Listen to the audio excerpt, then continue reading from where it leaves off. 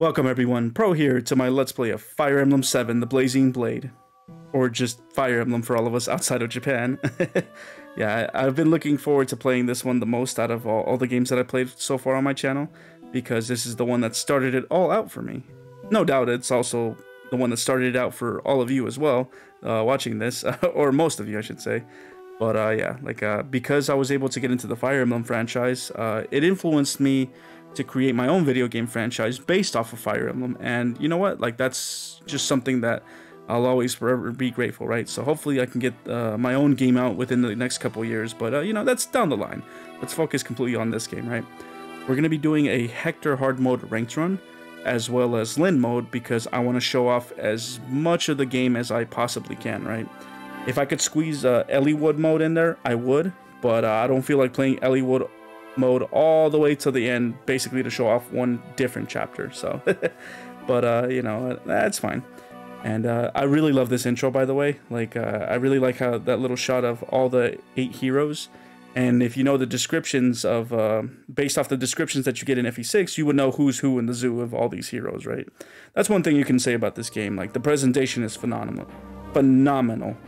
And well, the story is dog shit, but the gameplay is solid. So there you go, 2 out of 3 for me. That's more than passing. So, and speaking of the presentation, you know, gotta let the beat build up. So, my God, this theme is so phenomenal.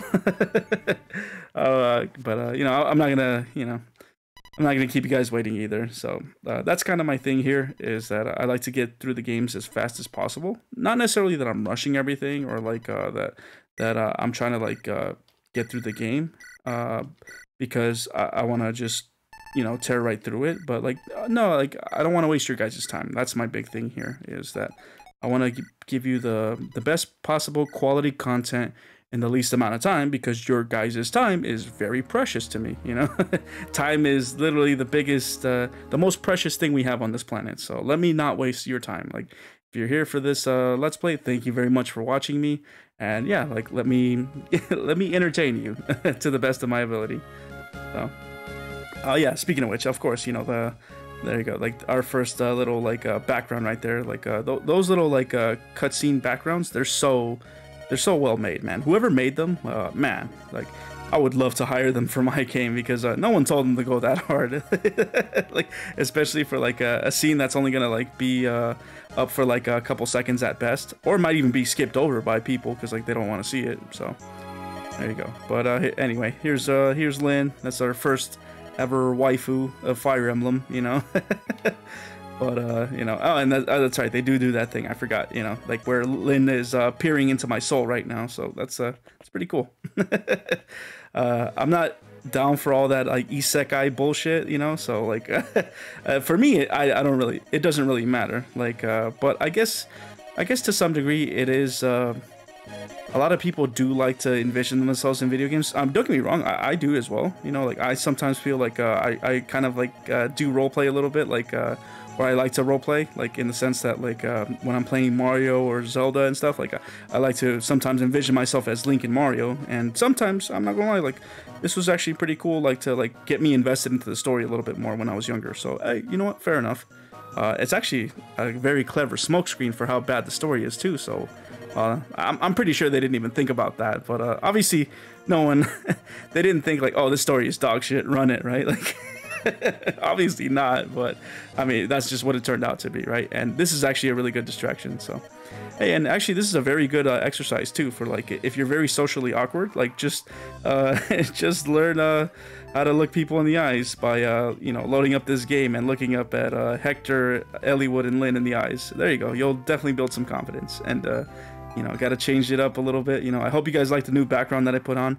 I didn't want to keep it like generic, so I went with a green color. Like, I really like it. Like, I like the background of everything.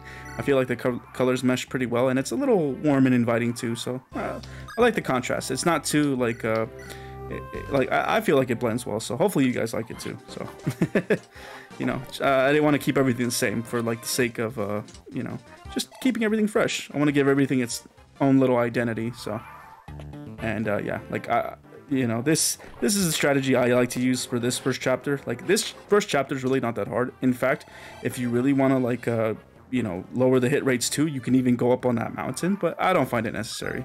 So hopefully Lynn doesn't cuck me here and gets hit twice. That would really suck. And of course it's bad of the meme, you know. Like, it's funny, like how, oh, of course she gets hit on the first hit. So hopefully she dodges the second one, because I really don't want to like restart. Or like I'm probably just gonna reload like with me actually succeeding. So okay, nice. Thank you, Lynn. Wow, like I was not. Like, I was already resigned to just restarting and being like, okay, whatever, I'll just cut in here. Like, that's just my luck, right? Like, that's what's gonna happen in this ranked run. But nah, luckily, Lynn, you know... Oh, no, she'll get her payback right now, because she's not gonna level up strength, I'll tell you that. She'll just, like, she's like, don't worry, I got you, clown. Like, I'll dodge his attack, but, like, I'm gonna use up all that good RNG to not get a level up in strength, of course. But she got defense, so, bulky Lynn, like, that's a thing, right? Oh man, Lynn, please. Like, this is not a good start. I need you to have a lot of strength. I've been awake, girl. I'm always woke. Lynn, don't be disrespectful, girl. Come on. Like, I just got done playing FE6, and you're gonna tell me that little like battle. That's not even like you're lucky FE8 exists, because I would say this is the worst tutorial like map of all of Fire Emblem. But you know, FE8 is even worse, so like that's kind of tragic, but not as tragic as Lynn's backstory. Hey, that was a nice little clean segue. I shouldn't be laughing at this, but like, well, it's kind of sad, because like I feel like they really wanted you to invest in Lynn a lot, and don't get me wrong, I was very sympathetic towards Lynn when I first played this game, but like since there was no follow-up and she got thrown to like the wayside in the main campaign, I was like, oh, okay, I guess Lynn ain't shit. But obviously I did like the moment where we reunited with her, but you know, that's down the line, so there you go. Oh, thanks. I wasn't even like, I was just talking shit about you, but hey, you know, I'm glad I made you feel better.